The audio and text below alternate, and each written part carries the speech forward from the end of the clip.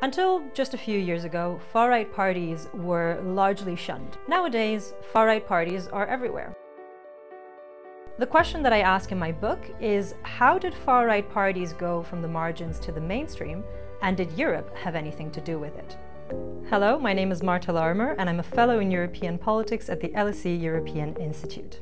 My main area of research is the far-right in Europe, and I particularly look at the far-right in France and Italy. I developed an interest in the far-right in Europe a few years ago when, going down a YouTube rabbit hole, I found a pan-Europeanist far-right song. Everything I had heard about the far-right pretty much said that these parties hated Europe.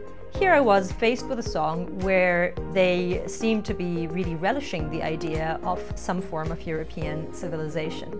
So I did what many people that are faced with a puzzle do and decided to write a PhD on this topic. Until just a few years ago, far-right parties were largely shunned. They were mainly relegated to the margins of politics. Nowadays, far-right parties are everywhere. In some countries, they're actually in government. In most countries, they are in parliament. We frequently think of far-right parties as Eurosceptic, so as political parties that pretty much hate the European Union. One of the things that I show in my book is that the picture is in fact much more complicated. Far-right parties are surely critical of the European Union, but it hasn't always been like that. And they also benefit hugely from a process that they seem to despise. To answer my question, I look at two case studies, France and Italy. In France, I look specifically at the National Rally, or Marine Le Pen's party.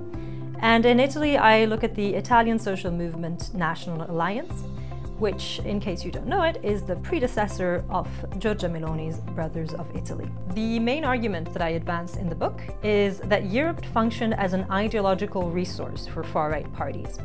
What I mean by that is that it made it possible for them to revisit their political message in a way that made them appear more appealing to new voters, while at the same time maintaining the allegiance of their existing ones.